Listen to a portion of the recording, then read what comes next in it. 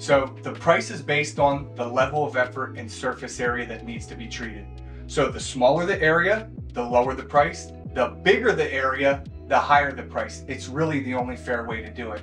However, the average price is between $2,000 to $3,500, but the prices can really range anywhere from $600 to $4,900. For example, if I just have to do the top of your head and recreate your hairline similar to mine, that is anywhere from $2,900 to $3,900, sometimes $4,000. Now, if I just have to do a density fill, where I'm just adding density to the top of your head and not recreating your hairline, that's anywhere from $1,500 to $2,900, usually.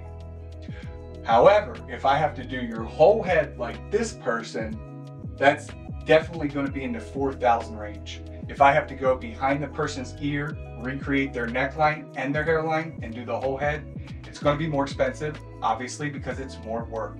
If you're looking for a price for scalp micropigmentation, it's much better to go in person for a free consultation.